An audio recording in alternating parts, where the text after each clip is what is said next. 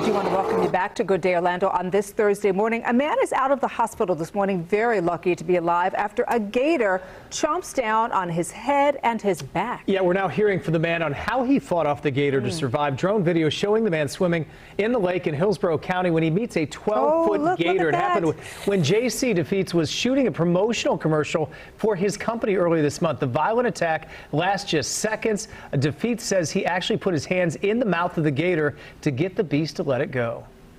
An unbelievable amount of faith in myself that I wasn't going to die. I was going to be okay.